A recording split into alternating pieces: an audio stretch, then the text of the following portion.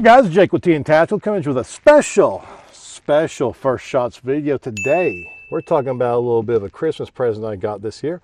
Hope you had a great Christmas. Merry Christmas. Happy Christmas if you're British. We are looking at the Shadow Systems MR920. This was a lovely Christmas gift I got this year. Very excited about it. This is essentially a Glock 19 clone. So this combat model of the MR920 actually has some of the bells and whistles taken off. Comes in at roughly about $649. It still retains a lot of the important features that you need if you want to actually carry this on an everyday basis. So in this video, we're going to actually go over all the specs, and we're going to actually tell you why we like this for our everyday carry.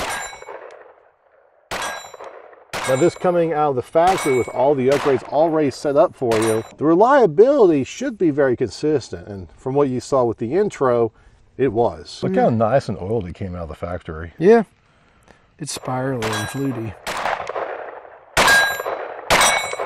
Let's go a little faster. 17 round Glock mag. See if we have issues. That's that Glock perfection right there, baby. Oh. You right? Just like we always do whenever we're looking at all the specs, we're going to start with just the tip and go through all the features that this firearm actually holds so that you know everything that comes in this sweet, sweet little package. Bird! Bird! Oiseau. You know, if you ever want to help support us, make sure to like, subscribe, comment, all that good stuff. But in addition to that, you know, you can always do YouTube super thanks. We also got these great affiliate links down below that kind of help support the channel without costing you a single dime. If you're looking to buy something anyways, consider using those so that way we can purchase more ammo to do more reviews like this. And we 100% really do appreciate it. Absolutely. And of course, we are safe, obviously. Starting with just a tip, we actually have a 1/2x28 thread barrel coming in roughly about 4 inches. Very tactical. You got some spiral fluting action there, great for heat dissipation, as well as just kind of helping that slide function and rack a little bit more efficiently for you. They give you a steel guide rod there, very nice, like that, a nice little upgrade. Normally you get a plastic one from Glock. You do have your standard rail here with just that one little pick slot there for your lights and lasers and whatever else, coffee makers, whatever you want to stick on there. You do get a tritium front sight there. It's actually raised up high for suppressor height, so that means if you have a red dot or a suppressor or something like that on there, you'll still be able to use your front sight as well as your rear sight. Very nice. Raised irons is always a great go-to, as in, I believe, would it be our last video? If you have to resort to your iron sights because your red dot gives out or loses accuracy in zero, raised irons is a great way to deal with that. We got some very nice front slide cut serrations there. One thing I've started doing is using front serrations because when I'm pulling back here, I don't want to pull on that red dot. Even though it should hold zero, I'm a little bit hesitant to always be pull on that because eventually you will lose zero no matter how tight you got those screws in there. So having front serrations there, just to actually rack your slide and do a press check, it's very nice. And they've got good, proper cuts there to actually make that function happen. We've got stippling right here on each side on the left. We got great stippling there. We've got even stippling on the front of the trigger guard. Very tactical. Ooh. Personally, I don't place a finger there, but if you felt like you need to hold it there, maybe your hand's injured or maybe you just have something going on that you have to grip it like that, you do have some stippling there for that as well. We got a nice little cut there as well as a cut inwards here on the trigger guard. So if you're wearing gloves or if you got big hands, you got a little bit extra room there. Very thinned out, very nice, so like that. Moving further back, you've got actually like a sort of like a graduated stepping up little mag release there. So down here it's kind of very thin, which makes it very nice. It doesn't really feel like it gets in the way. But then as you get further out here, it does step up gradually and it's actually raised up much higher by the end there. So very good to actually pop your mags out there as well.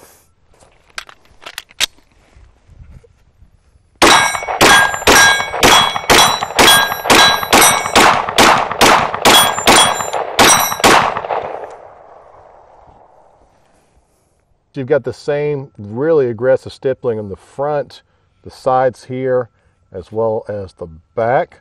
Very nice.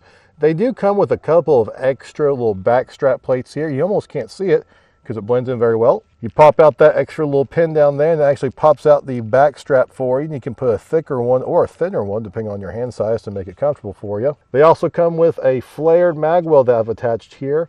You'll see there's a little pin that pops out there. they actually use to actually put that on there. It's a very nice flared mag well. We found ourselves not having any issues slapping the mags in there. It just fits in nicely. It's a very nice finish. I gotta say, it feels very flush, very chef's kiss. Very nice.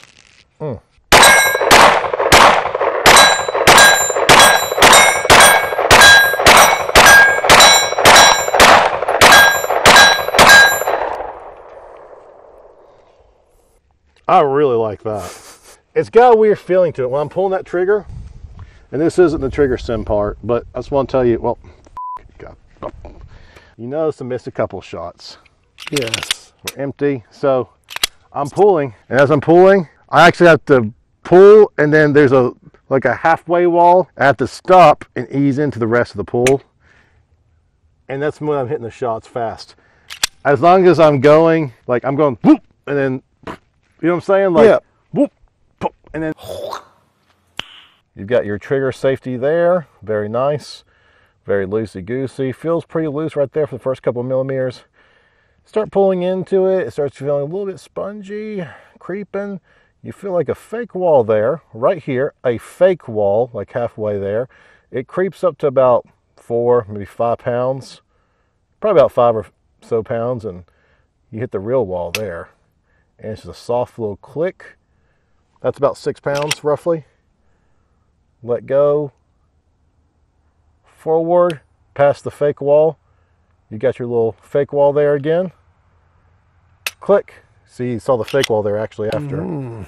So what I'm doing is when I'm firing, I'm actually going quickly and just up to that fake wall and then pulling a little bit more. That seems to be how I'm able to get rapid follow-up shots. It's weird. It's hard to describe. It's just nice. Just holding it in your hand, it feels right. It feels really good. It feels very, very controllable. To help with that, they actually give you an extended beaver tail all the way out there. You can see, look how big that boy is there. That really provides a lot of extra recoil control, and as you saw in our initial shooting there, it is a significant improvement. You've got just a regular slide lock there, but they did raise up on the polymer on the frame there. They did raise up just a little bit to kind of keep you from accidentally moving up and locking the slide by accident. You've got your rear slide cut serrations here as well to help with gripping. And then up here, we've got a Trigicon RMR, fiber optic and tritium mounted up top here. The way this is cut is actually the most unique thing about this firearm. It's very proprietary, actually. They actually have a system in place, essentially, where you can fit any red dot pattern, for the most part, on the back of one of their firearms. The way it works is, if you look back here between the rear sight and the actual red dot, you'll see like a sort of like a little spacer there. They give you a couple of different spacers that you can choose from to actually fit in there. Fit all your hollow suns, your Trigicon RMRs, the shield. This was kind of the reason why I went with the shadow systems, because it was so flexible with options back here to mount whatever red dot you want. Very nice, very intuitive mounting system. Normally Glocks come with their 3 white dot sights with 2 in the rear and 1 in the front, but obviously they just went ahead and gave you an aftermarket rear sight that's blacked out. Comes with a nice carry bag here with their logo on it. Comes with a bunch of different parts here. Plate adapters here, different little pieces here, different back straps there. The instruction manual actually gives you all the information that you need to actually know which screws to use and which adapter plates and spacers and all that you need to fit your red dot. The bag itself has different places here to put mags in there and a little space here to actually put your firearm and keep it nice and happy and snug. I like it. I like that they actually considered that too as well. A lot of times people don't like to use the Magpul Glock mags because they get stuck in there and they won't come out. But this thing has been smooth as butter, honestly. Very well thought out. The only thing I don't like about this, and maybe I can use some blue Loctite to help with that, is every time I shoot, this thread protector gets a little loose.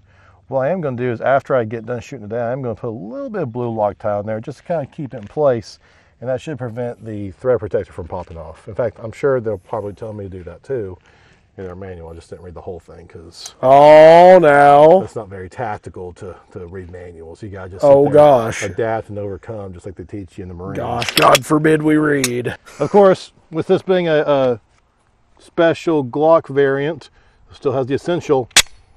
There's a round chamber. Glock slide rack there.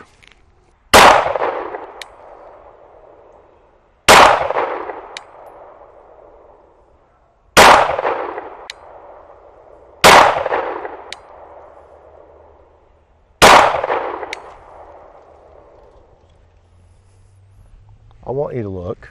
Yeah, I don't know, man. I don't think you need to mess with it all that much. I think you're good. 5 shots. 1, 2, 3, and then 2 right there. 4, 5. Yeah, I think you're fine. I don't think you need much adjustment.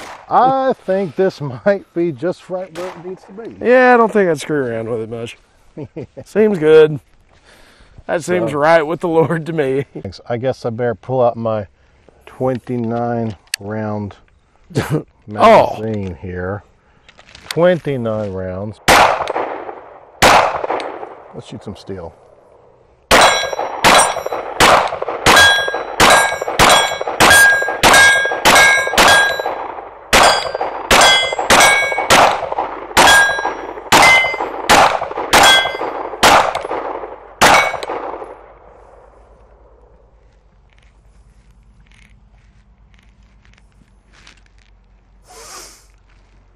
I mean, what else can you ask for? It shoots like a charm. It shoots like a dream. It's good stuff. I freaking love it. Yeah, I like that. Initial thoughts. The Shadow Systems MR920, freaking awesome. Right out of the box, shoots great, super accurate. The whole plate adapter system worked flawlessly. No issues at all. We didn't clean this thing. We didn't oil it. It came oiled up and everything like that right out of the factory. So very nice, very tactical. I did want to put some blue Loctite on there just to really make sure it doesn't slip off, because a little bit of that shooting made the thread protector slowly come back off a little bit. That's the only major issue I had with it. I mean, let's be honest. If you're looking for a budget Glock option, this is not it. This is more like a souped up Glock for those that want to start dabbling into the aftermarket realm but not have to deal with aftermarket reliability issues. If you're looking for something that's a step up from stock Glock parts and it's upgraded in all the places it needs to be but doesn't break the bank, consider getting this, the combat version of the MR920. Not quite as expensive. MSRP I think is like $650, something like that. Check around, you'll find maybe better deals than that. This is without a doubt the best Glock I own now. Or rather, the best Glock variant that I own now. Is it gonna be the last one I own? Definitely not, but if I had to go with one Glock and just one only, I think this would be it. Are you saying one Glock to rule them all, one Glock to find them, one Glock?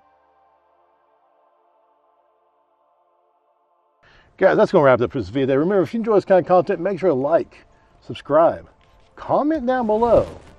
Have you picked up a Shadow Systems? I'd love to hear from you. We will see you next time.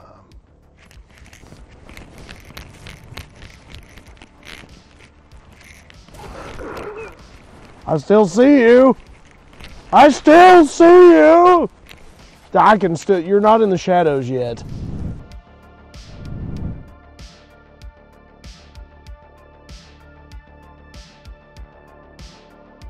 They do give you a steel guide rock. God, it is the steel guide rock. Oh, here, pro.